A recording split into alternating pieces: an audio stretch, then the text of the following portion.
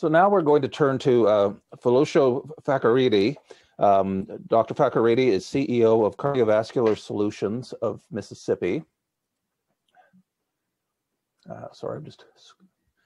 He is a physician, entrepreneur, and advocate for healthcare justice who spent his formative years in Nigeria and came to America as a teenager. He earned his medical degree from the University of Medicine and Dentistry, New Jersey, Robert Wood Johnson Medical School.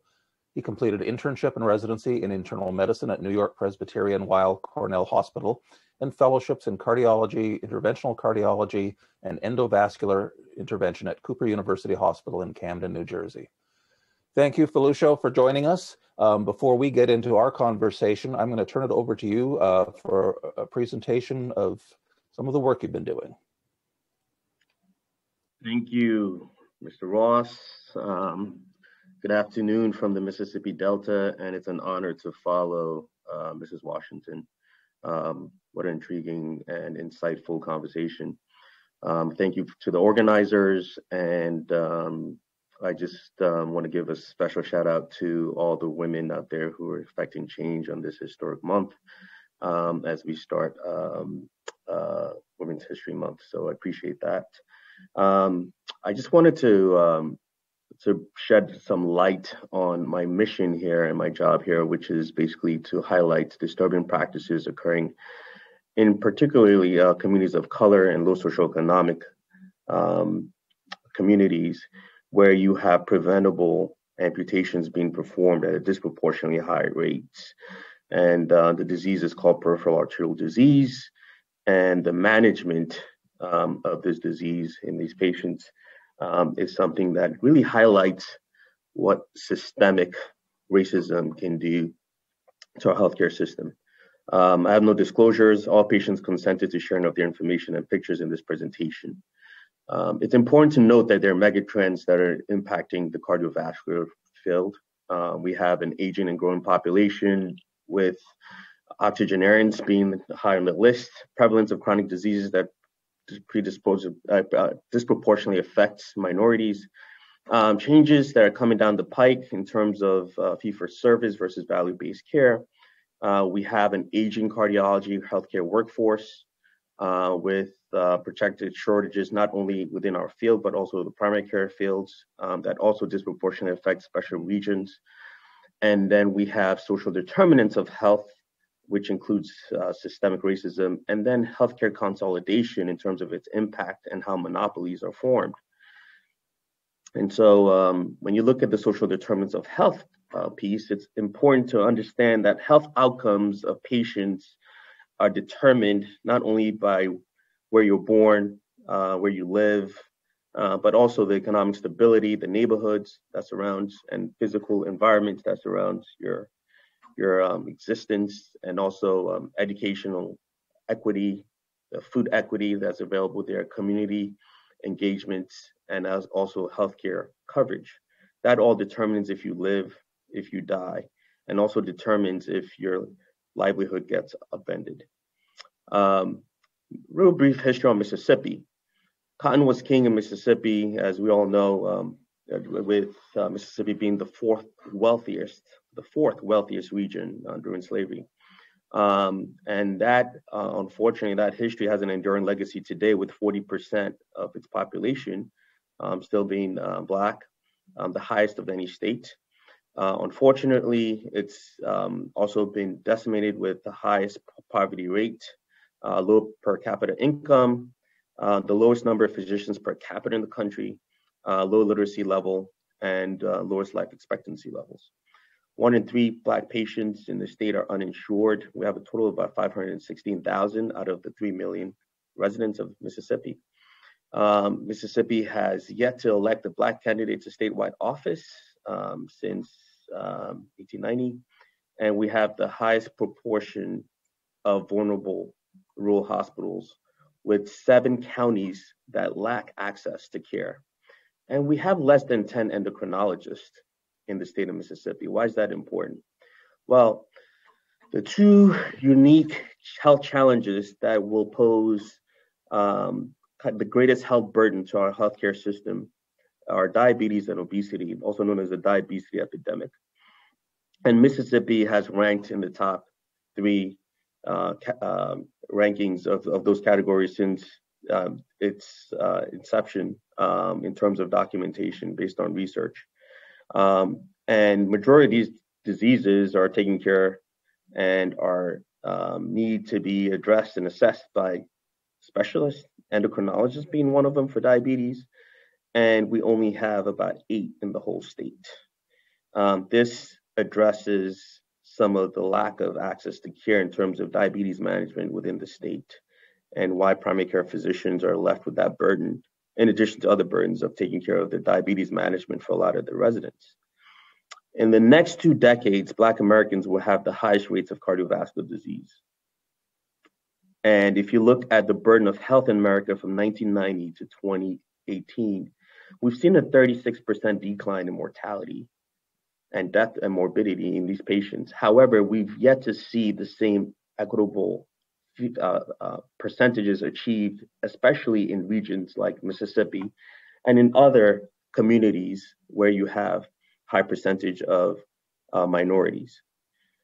So this is a 54-year-old mechanic who I saw when I came to start my practice here in 2015. History of diabetes, hypertension, end-stage disease on hemodialysis. Made about $39,000 a year, had 3 kids.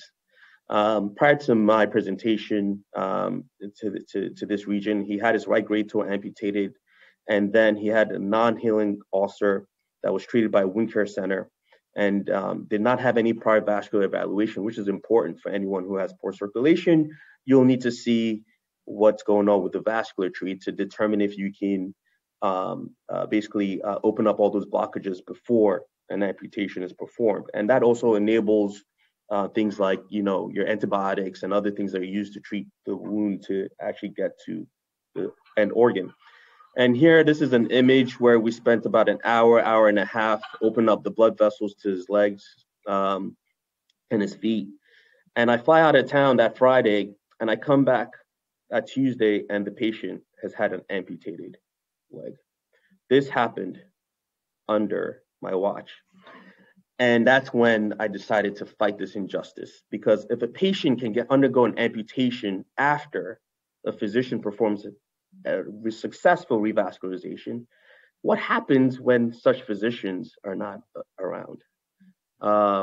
So we have regional variability in delivery of care. If you look at the amputation rates in the country, on the left, you see that we have the highest rates of amputation in the Medicare population, predominantly in the South, which also overlaps with the Black Census Scope of America, which is in the middle. And if you look at the right, you see that the lowest number of procedures that are done to save and salvage limbs are also least done in the same region. Hence your highest amputation rates in terms of the Black Census Scope of America. Even the U.S. Surgeon General posted this a day before he left office, asking why our U.S. healthcare system spends $800 million a year on amputations, but we fail to spend the same equitable dollars to prevent or address the preventative side of diabetes that leads to amputation in the first place. And so peripheral arterial disease is the circulatory deficiency that we've basically talked about the last couple of minutes. It affects 20 million Americans that we know of.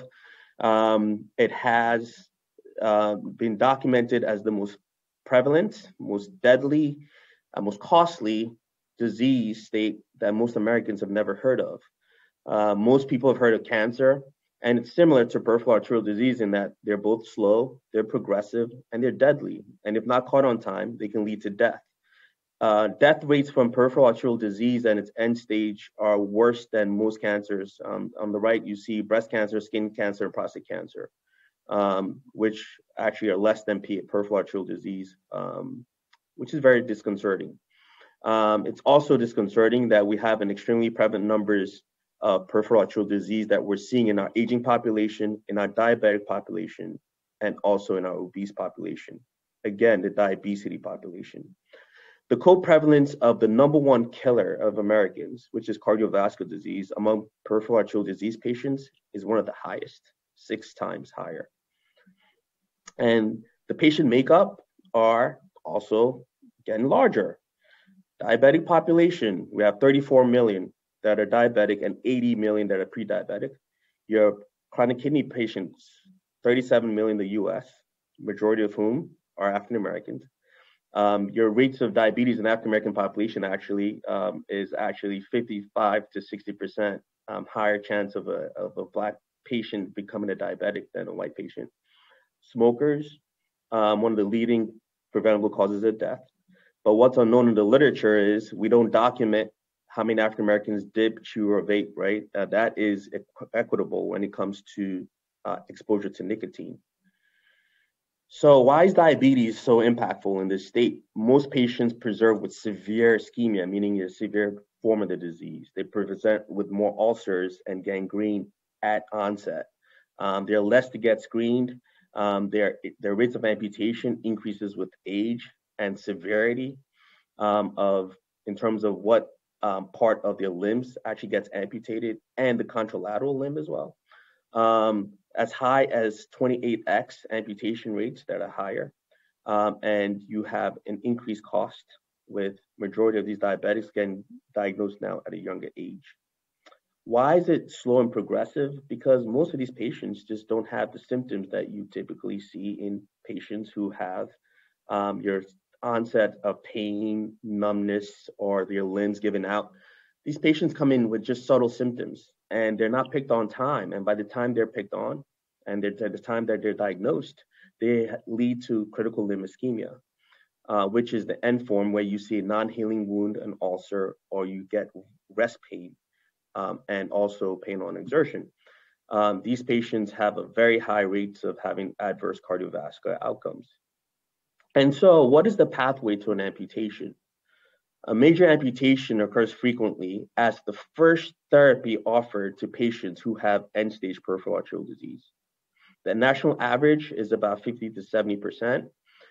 Here in a state like Mississippi, 90% of amputees have never had any type of workup before an amputation. And usually this workup entails an angiogram. Despite the fact that an angiogram decreases the odds of an amputation by 90%, majority of patients are not offered one. And this is unacceptable in 2021.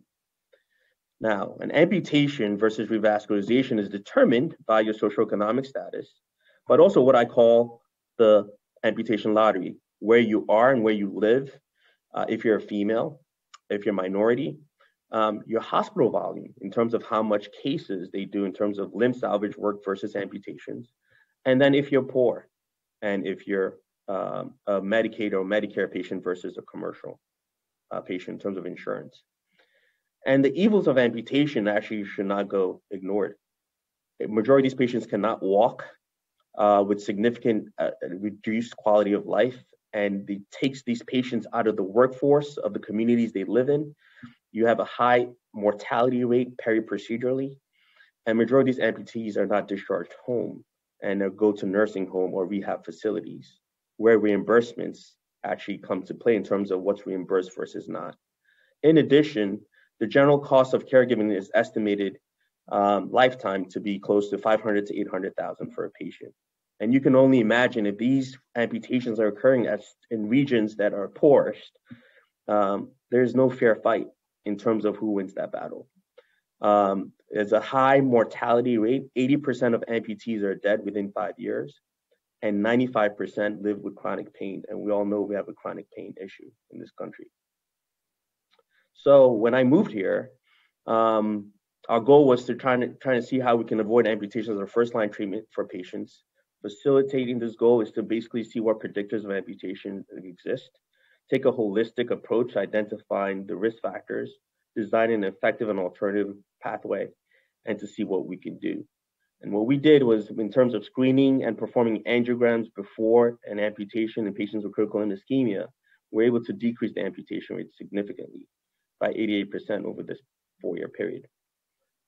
And the picture on the right basically shows these are limbs of patients who came to my office, where you tell them to take off their socks and you just look at their feet. These patients, majority of whom have never been told that they need to take off their socks. 80% of patients on this screen are diabetics.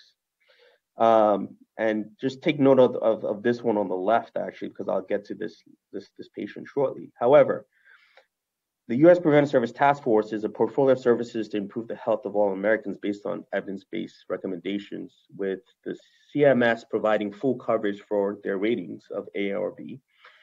And what they've done is to determine what internal medicine or family practitioners should screen. We know this for cancer, right? We all screen for cancer at a majority of our cancers. But what about these patients who we've just talked about?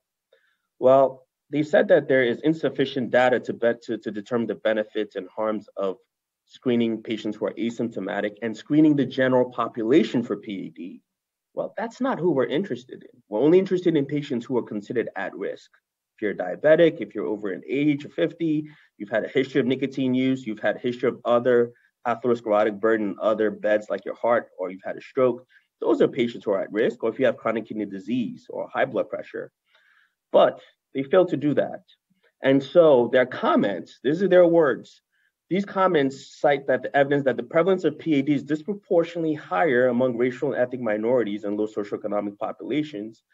And we note that the I statement could discourage testing and perpetuate disparities in treatment and outcomes. These are well-established disparities in care. However, the evidence on screening and treatment in these groups is currently lacking, and the USPSTF is unable to determine the overall balance of benefits and harms. Future research should include diverse populations and report their outcomes. Well, we have a problem with that last statement. So if you look at research in all the cardiovascular space, as Dr. Washington has alluded to, minorities are underrepresented. This is a typical trial, accomplished trial of a drug called Xarelto that's well known, rivaroxaban in a vascular dose, where patients who had peripheral arterial disease and coronary artery disease, meaning blockages in your legs and your heart, actually had mortality benefit by using this drug. A great drug, multinational trial. They had 27,000 patients, and guess how many Black patients they could enroll? 262 patients. That is unacceptable. If we carry the largest cardiovascular burden, you can only find 262 patients in a 27,000 patient trial. Not to mention, if you look at all the trials from whence we've come from, African Americans, 12% of the US population, but only 5%. Hispanics, 1%, even though they carry close to about 20% now in terms of their growing population. Women, underrepresented in cardiovascular trials. This is unacceptable. And what about the cost of some of these medicines that are used in these to treat these patients in the office? We know that cardiovascular prevention in PAD is important, and these prevention strategies are somewhat underused, but there's a reason why. The patients cannot afford the medicines. Look at the cost. In the state of Mississippi, with the median income, I told you, it's about $36,000 to $38,000. If you're on a Medicaid, maybe you can afford it. But what if you're in Medicare and you did not meet your deductible? Well, you're in it for a long haul in terms of the cash price, but also you have an issue if that deductible is met, you still have to pay close to about $100 a month if you have a Part D plan. Let's talk about heart failure. Heart failure also overlaps that map that I just mentioned in terms of the regional variability where African Americans carry that burden of cardiovascular disease. You have at least a 20x higher incidence of heart failure among Black men and women compared with white men and women before age 50. And African Americans and Hispanics have a higher burden of modifiable risk factors. And those risk factors are what I mentioned: diabetes and hypertension, chronic kidney disease. But the cost to take care of these patients with a drug that's known to have mortality benefit, it's significant. Significant, especially these patients fall into the donut hole, majority of whom, my patients, 75% whom are on Medicare, do fall into it, with an average cost of about $176 per month. And let's take this, for example. We have a drug that is known to have significant reduction in cardiovascular outcomes that basically what is known as a PCSK9 inhibitor. It's known as Repatha, and it's known to decrease actually cardiovascular risk twofold in African Americans versus white subjects. That's a good drug. However, look at the cost of the drug when it first came out. I mean, we're talking about a cost where the reduction in costs went by 60% from an annual price of 14,100 down to 5,850. That is significant. And so when you get upset and when you see despair, sometimes despair is right a poor chisel to carve out tomorrow's justice. You get involved, and I got involved in policy. And there's this patient who I met, Mrs. Gertrude Campbell. She unfortunately got an amputation at the age of 72. She had been a diabetic since the age of 54. She had not had appropriate screening prior to that because the USPSTF did not have guidelines to screen patients like her. She got her left leg amputated, and when she came to see me to treat the stump of the left leg, I told her to take her socks off, and her right leg had already become a gangrene leg. So she lost her leg actually in 2015, and we took her to Congress to tell her story in 2018 as the PAD chair for the Association of Black Cardiology, as well as other stakeholders. We testified as to this sprint to zero effort where no one should lose their legs and these violent practices of amputation should stop. And so the PAD caucus was established in 2019 with the goal of educating Congress and the communities as to why it's important to know about research strategies and policy strategies that need to be enforced for patients who lack a voice. And Representative Payne Jr. from New Jersey and Bilirakis from Florida basically started the PAD caucus. And through this caucus, legislation was introduced basically to raise awareness on peripheral arterial disease, which only 1 in 4 Americans has ever heard of, to authorize funding to establish and coordinate a PAD educational program. Cost sharing should not be an issue in terms of screening for patients who we consider at risk under this provision known as the Amputation Reduction and Compassion Act. And basically, we should disincentivize non-emergent amputations that are performed without appropriate testing and that do not fit the guidelines or the exception rules. And also to have kind of a QI method to go through HHS to reduce amputations relating to PAD. And so in closing, a wish list. The wish list is that, basically we need to stop using this line from 1966. And that line is that of all forms of inequity, injustice in healthcare is the most shocking and inhumane. That was by Dr. Martin Luther King, because it leads to unpreventable deaths. And that is a line that we should not be using, despite all the advancements in technology and all the access to all the research that has gone into developing drugs that we know have mortality benefit. We should have a unified health justice kind of humanity awareness campaign where we need to have basically equity for all when it comes to access, not only to care, but access to quality care. We need to address the social determinants of health peace. We need to support passages of legislation such as the ARC Act, where we know that appropriation measures and reconciliation legislation are in place to stop this inhumane and violent practices of preventable amputations. And we need to collect more data, standardized data representing the local snapshot of the racial and ethnic-based disparities in care, and PAD being an example. What's the number by race and by gender in Mississippi for African Americans versus Hispanics versus Tennessee versus West Virginia versus Arkansas? And then we have to incentivize the recruitment and retention of specialists to the field and to rural areas with evidence of QI interventions and programs using evidence-based medicine to affect outcomes. And monopolies have to be addressed, not only in terms of healthcare consolidation, but also in the pharmaceutical world as well. So thank you for your time. Thank you, Felicia, for your very powerful presentation. You've laid out some really stunning disparities in care and in access. I guess my first maybe simple question for you is, outside of the PAD caucus, what kind of reaction are you getting from folks, or is it still sort of too early to tell? Yeah, so we're basically at a phase now where we've had some co-sponsors of the bill. The Cardiovascular Coalition is leading that effort, and I think right now we're just trying to get societies to be on board. One has to understand that the fragmentation of care is also a problem, whereby you have someone like myself who's an interventional cardiologist, but also this problem is also being addressed by the interventional radiologist and a vascular surgeon.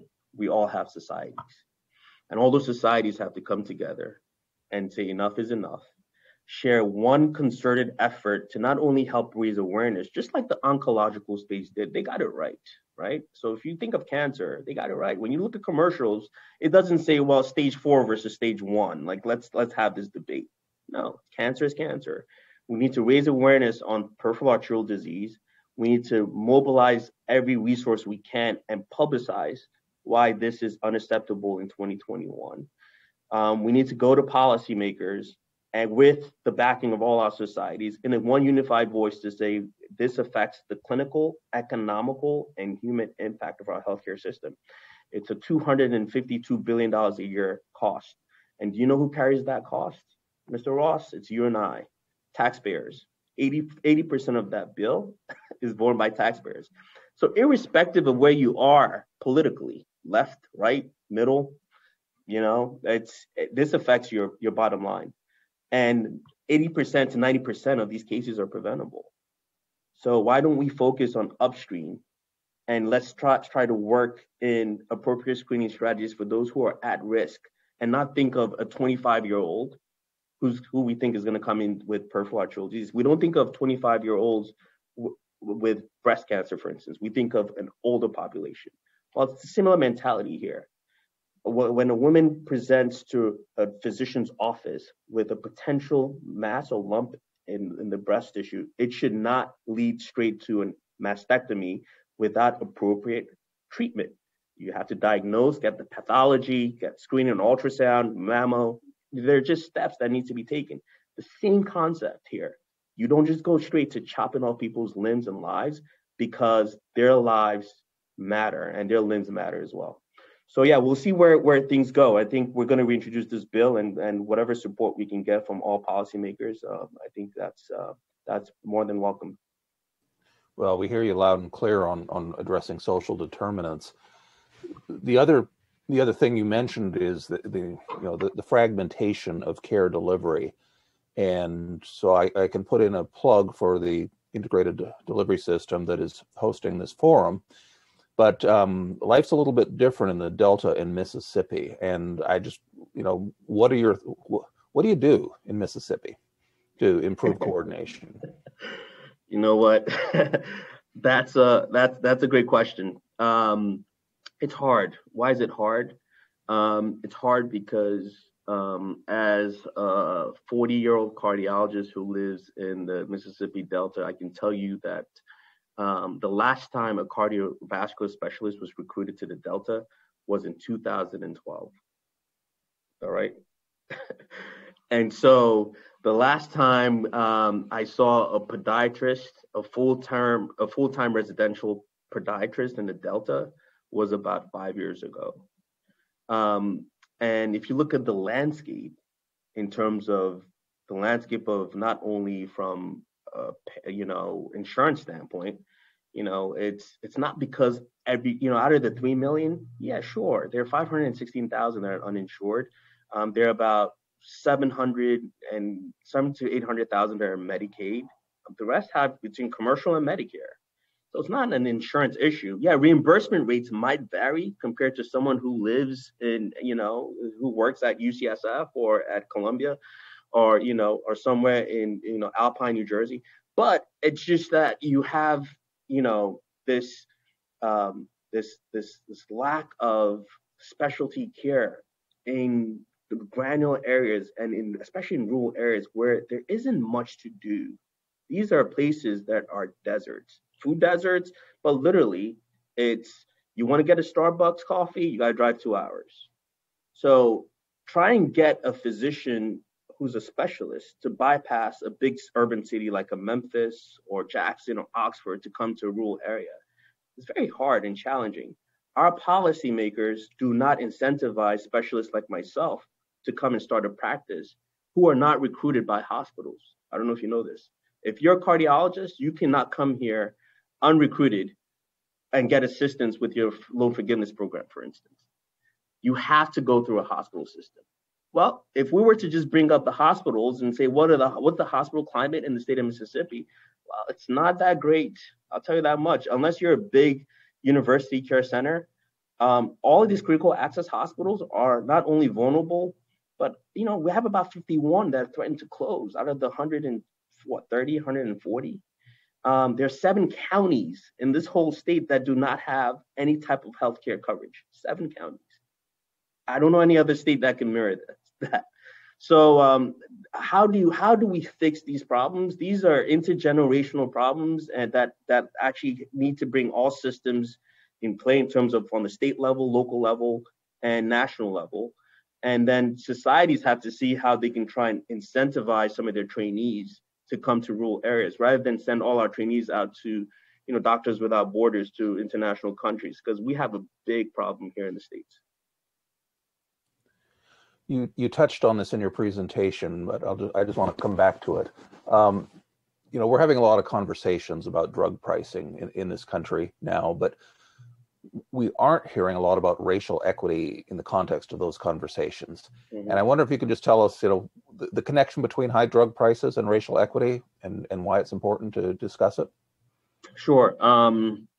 It has a lot to play if you look at, just for instance, if you look at the chronic diseases that plague in the cardiovascular space. So let me just talk about just cardiovascular disease and some of those medications that I mentioned: high blood pressure, heart failure, obesity, diabetes epidemic. So you look at medications that are coming that address not only the diabetes aspect, but now some of these diabetes meds are used to treat cardiovascular diseases.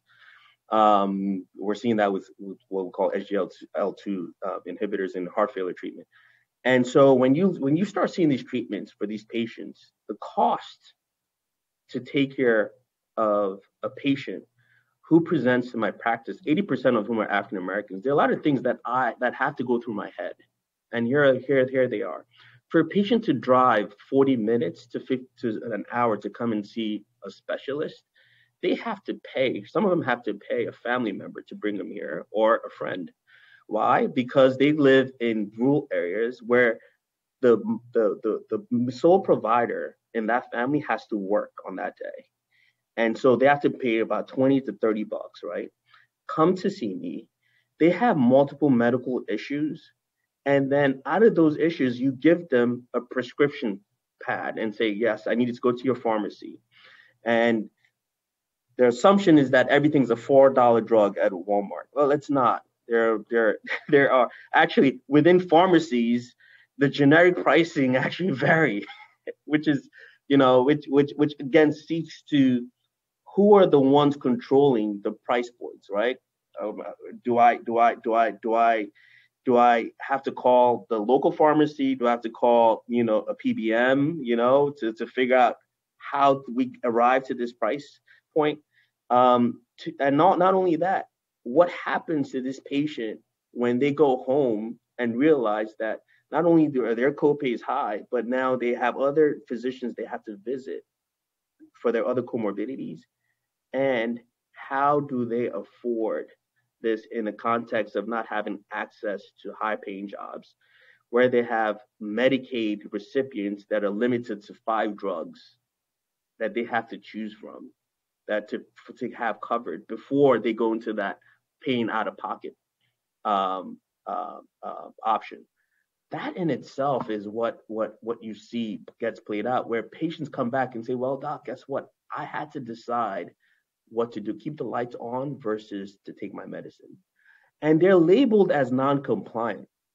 And when you're labeled as non-compliant and you're a patient who has chronic kidney disease and you are put on that, that list for a transplant, kidney transplant, and you miss one of your appointments because of either a transportation issue or you don't take a medication and you're labeled as non-adherent, guess what? You don't get your kidney transplant. And when you don't get your kidney transplant, you die. Or when you don't get those medicines from a cardiovascular standpoint, you end up in the hospital system. And in the hospital system, the cost to take care of the patient in the hospital far exceeds taking care of that patient as an outpatient. And they get stuck with that bill. Yep.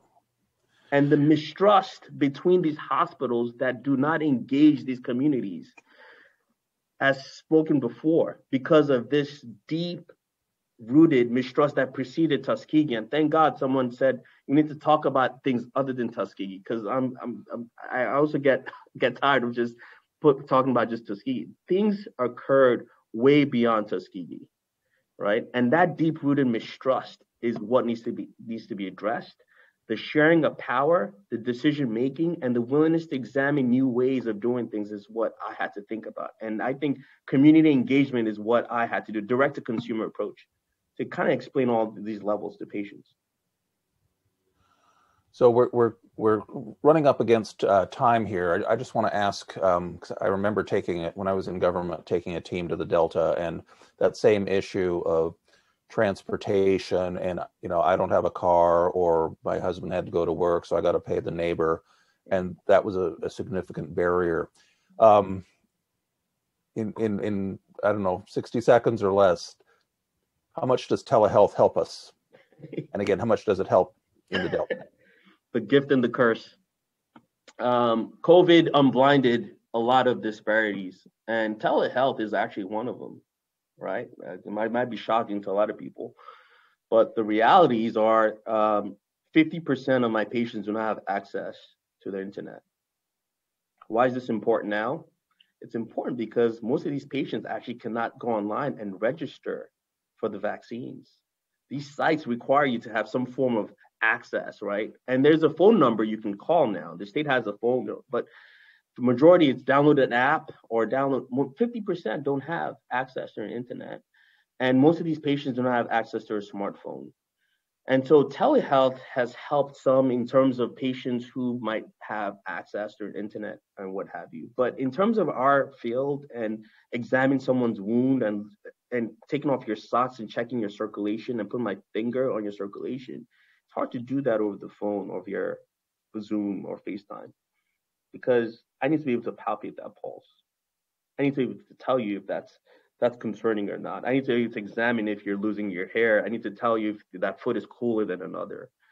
And so there's some benefits, especially when it comes to specialty care coordination, where I as a physician can discuss a patient's case with other physicians and other specialists.